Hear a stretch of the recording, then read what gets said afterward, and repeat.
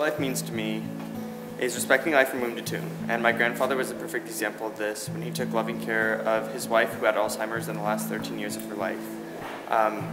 She was a gift to him and he was a gift to her, and he showed that through not giving up and loving her and giving her the respect and dignity that she deserved as a human being, despite not being able to remember him in the last years of her life.